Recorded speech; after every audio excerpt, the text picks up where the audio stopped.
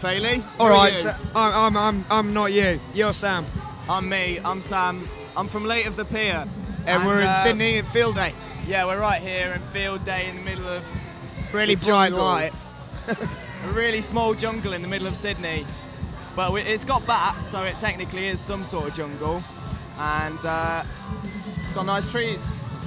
We wanted to sit in the tree, but they wouldn't let us. Happy accident is how we made a band. Hello. I don't know, we were just kind of bored of school, so we started messing about with music, and that makes you a band apparently.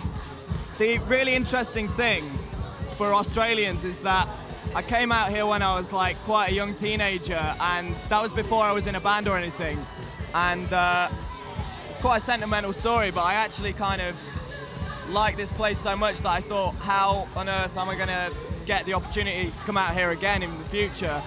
And I realised that being a musician would actually be a really good way of getting out here. So Australia is partly to do with me being a musician altogether, but I thought I was going to be a busker at first. I thought I'll come out here and I'll busk outside shops, like I'll take a little guitar amp and do that, but we're doing a bit more than busking, I suppose. Not really. No, oh, okay.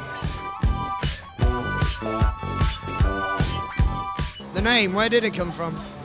Came from beyond. It came from deep down in the darky, murky waters of Castle Donington. Yeah.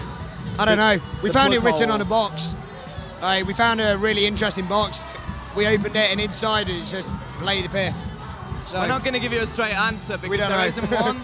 Like, we always try and kind of explain to people that there's not a meaning, and they don't like that. People want there to be a meaning behind it, and one day somebody will probably like figure out that it means something really deep, and we'll be like, wow.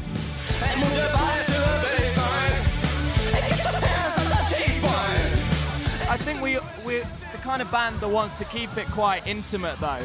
Like, busking is almost what we're doing because we're trying to kind of please a very small number of people quite close to us usually. We're not very good at festivals because we kind of like get a bit deluded by thousands of people. So it's cool. Today we were in front of like maybe 200 who were really like watching us, and a few that were walking past trying to get to other parts of the festival, but that suited us fine.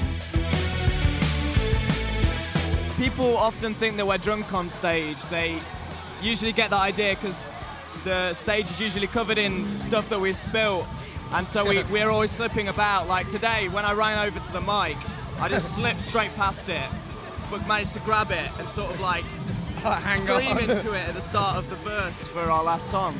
So I'm not surprised they think we're like hammered. The end of Fucker, I tried to go absolutely nuts, and I was just sliding back and forth all over the place. It's fun though. The highlights for us over the last year have been Japan and this place. I think they're both going to go down in our memories as being just unbeatable. You know, I think it's when you tell stories to people back home in England and you just can't describe why it's so good.